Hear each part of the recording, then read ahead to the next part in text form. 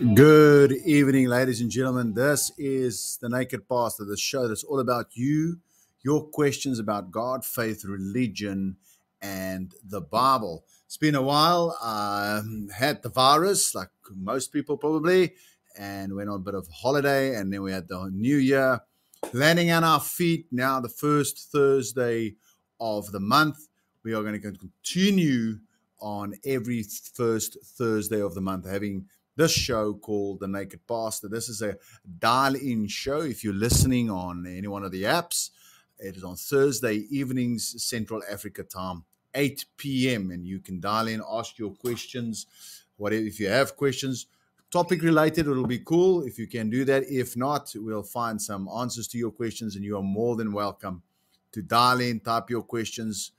And once again, just thanks to our sponsors. It's AV Audiovisual, hashtag Audiovisual. You can search them at hashtag.coza.co.za, our sponsors for this show. So without any further ado, let's jump into the topic, money. So if we look at everything that's going on regarding the church and pastors and the money, and we get mega church pastors that earn mega bucks, and is that right? Is that wrong? Spending huge amount of monies on personal, and we had the million rand. The currency in South Africa is the rand, so the million rand pastor that ran up a bill, an alcohol bill, nonetheless, of $1 million. My word. That was quite a shocker to me. So what does the Bible say about money? Where does your responsibility as a believer end? What's the church's responsibility of money? How does this reflect? So the first of all, money is neutral. I'm going to say that again. Money is neutral. Money is not evil, or money is not good. Money is neutral. However, money is a magnifying glass. It will magnify what is in your heart. It will magnify the intents of who you are, what you're doing, what you're about. It will magnify that. So money is a magnifier. The heart can be evil. Good evening, Burgess. Nice having you on board. You remember this is a call-in show, so you got any questions? This is about God, faith, religion, and the Bible. We're talking about money. So money is neutral. The love of money is the root of all evil, not money. There's a big difference, the love of money. So looking at all these guys with their money, mega churches, the million rand pastor running up a bill, guys going absolutely bonkers. What does the Bible say about money? Where does our responsibility end regarding money? So first of all, we have to understand that all the riches belong to the Lord. The Bible says that the earth and all its riches belong to God. God owns everything. So if somebody is making millions and millions, it remains God's. So we only become steward. You and I, as children of God, become stewards of God's kingdom, God's money, God's resources. So, and we are children of God by two ways. One, by his creation, and two, I like the way Charles Spurgeon writes it, is by being adopted or born again. So born again, Jesus explained to Nicodemus, unless you are born again, Nicodemus, must I enter back into my mother's womb? No, sir.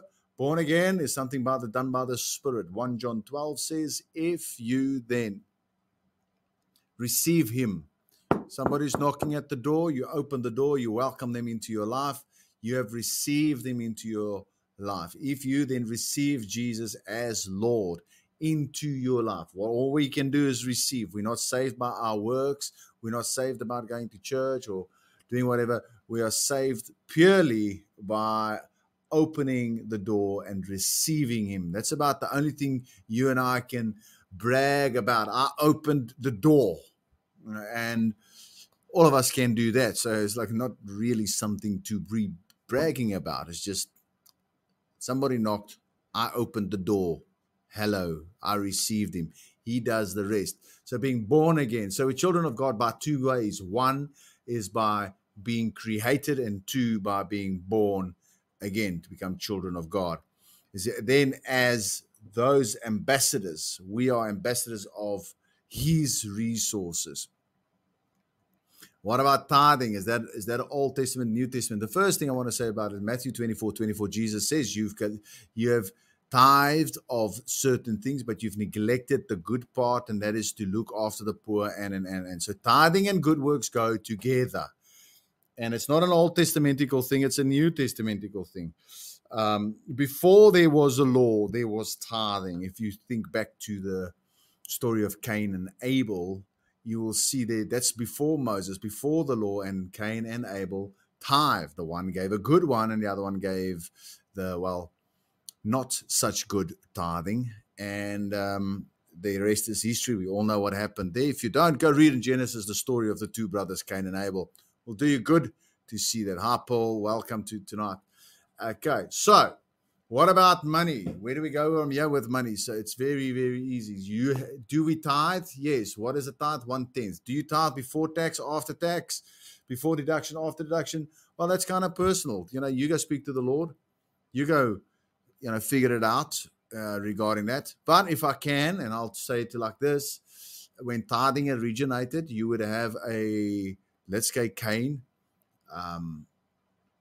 Rather take Abel. It's easier. Abel was a farmer of sheep, and his sheep had little lambs. So let's say he had 10 lambs. He took one lamb and he took it to the Lord. So that's tithing. You go interpret that in modern day context of where the money, what's it before, after taxes, before deductions, after deductions. It's more a sign of dependence, and which in our culture is kind of countercultural, because we are taught from a small age in the community and the society we live in, you need to be independent, self-reliant, self-sufficient, self-vindicating, self-justifiable. You have to be able to state your case and man yourself. All those things. So in that context, maybe it's about a little bit upstream, countercultural, to be dependent. So when we tithe, it's a sign of our dependency, saying, Lord, I need you to supply. Father, I need you to do something for me. So we might not like that because we think, well, I worked hard for that. That's why it becomes a sacrifice. It's because it's time away from family. It's time away from what you would like to do.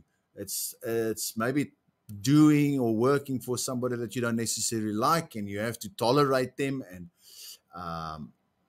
take whatever they're dishing out, and that might not be pleasant at all.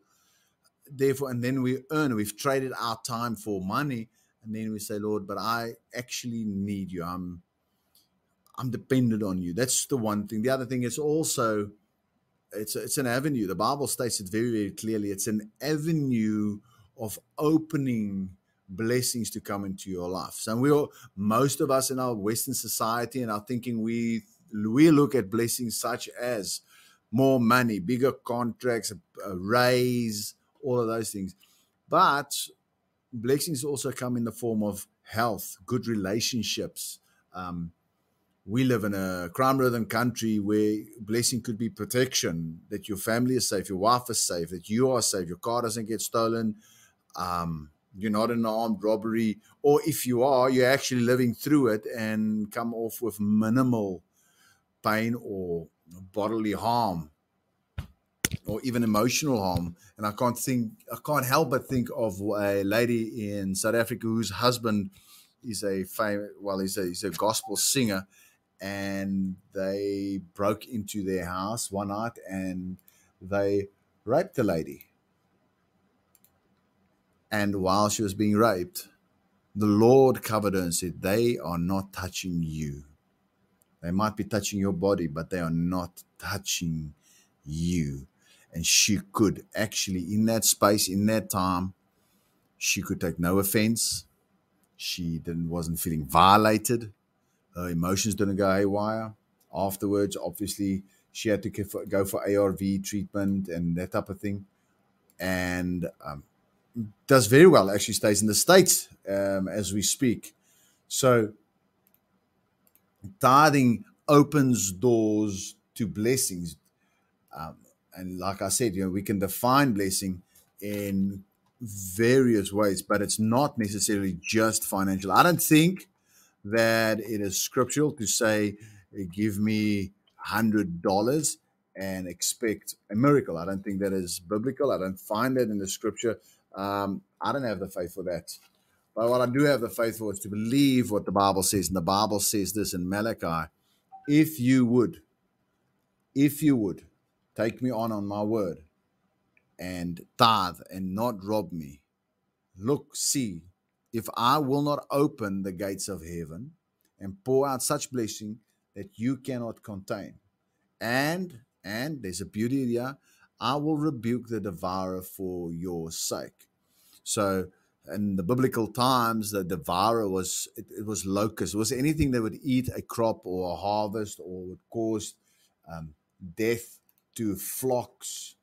It was anything that would actually cause your hard labor, your hard work to be diminished. God would stop. He made that promise, he would stop. So if you think of that, when you're tithing in modern day context, I would say the fridge will last longer. You because you're diligent and you are looking after your stuff because you're a good steward, your car will last longer, you'll drive better, so your tires would last longer. And God would in such way provide and protect, and miracle be upon that, and you will not be in want or need. And yes, the thing is very important that God promises in the Bible. He promises that he will supply our want. And David writes Psalm 23, I shall not want. So God will supply our want. He will supply our need. Philippians 4:19. According to his riches in glory by Christ Jesus, he will fulfill your need. However, God will not provide for your greed. So when we say that, I think it's not scriptural. You can't outsow God. I don't think that is the right way to go about it. I just think that is arrogant. I think it's arrogant because the whole thing around finances is a dependency, is trusting God and believing in God that he will provide where no man can provide, and that you can sow and harvest. He says as long as the earth remains, harvest time and seed time will remain, and you can put your faith towards that. Faith is easy. It's believing what God says. The word of God says faith comes by the hearing of the word of God. So you can't have faith about something if you haven't had a word. So that if you haven't read the Bible, if there wasn't a quickening of the scripture in your spirit, you can't have faith, basically. And that's to understand that believing in God and believing God is two different things. Believing in God is saying there is a God somewhere up in heaven, maybe living in your heart, that died on the cross.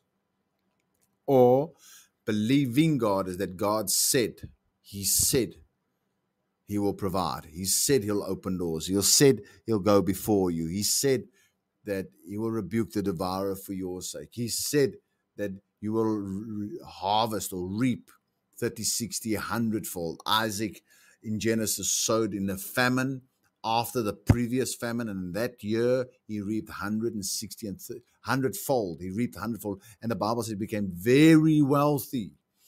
He became very wealthy. So wealth is not the opposite of holiness. Wealth is not the opposite of seeking God, but money will magnify what's in your heart.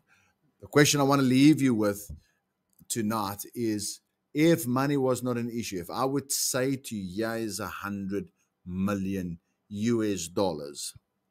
what would you do? What is your plan? Yes, I understand. You want to pay off your house. You want to pay off your car. By the way, the word of God says, owe no man anything. Don't go into debt. If you go into debt, please pay it off in 7 years. So you have to do quickly and get out of that, because when you is in debt, you're enslaved to that person or that institution. You work and it takes your money, works, it takes your money, and COVID comes along, you can't pay your bills, and they take your car and they take your house. And a lot of people lost a lot of things like that. And there is a process of coming over from one kingdom to the other kingdom. We once not moved instantaneously from one kingdom to the other kingdom. It takes a bit of time. To get back to my point, before I digress too much, is if I told you you got $100 million, What is your plan? You said, yeah, you want to pay off your car, maybe buy a second car, but buy a house, pay off your house, buy another house, pay that off. Put some money one side for your child's tuition, put some money in a retirement fund, and you still have, 90 million US dollars. What is your plan? You see, sometimes our lack of plan, our lack of vision, our lack of dream actually keep us from, because God doesn't want to waste resources.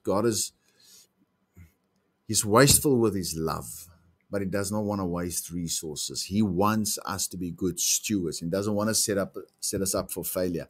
And having a plan in your mind, that's just the dream. What's on paper? What have you done the research for? Your market research, your mission, your mandate. Who is your master? And what is the method? Where are you going? Those 5 M's. Where are you going with it regarding that? What is your dream? What will you do if I give you 100 million US? That's the question we're asking tonight. Money. What does the Bible say about money? What does God say about Bible? And I'm going to repeat that money is not evil. Money is neutral.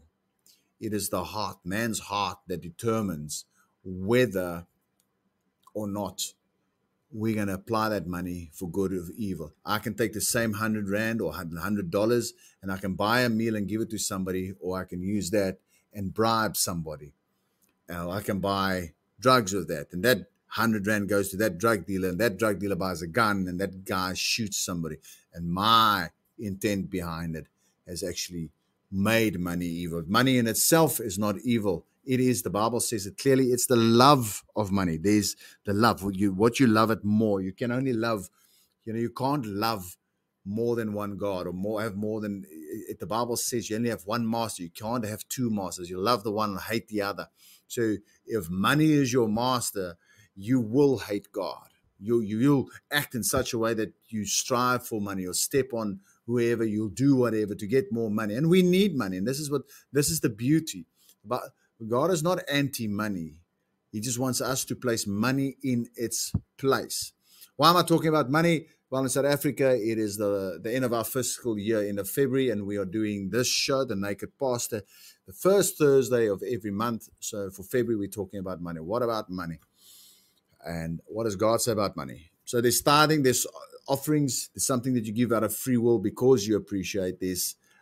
Alms that you give to people because you feel sorry for them. So the beggar on the street, and there's nothing wrong giving to the guy on the beggar street. I know that our American friends have got a lot of war veterans that are homeless and that type of thing, and those guys need us because they walk around with a lot of hurt in the inside. However, you do have your drug addicts that just out of rebellion on drug addict on the street begging for money, taking that money for their next fix. Proverbs gives us a bit of balance. Give to him who is worthy. So in one of our cities in South Africa, they actually advertise, please don't pay the people to beg. Please don't, those people standing on the corner don't have a legit cause to be there.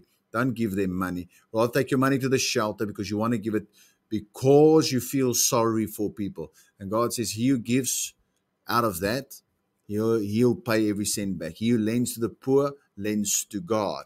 So what about money? Are we going to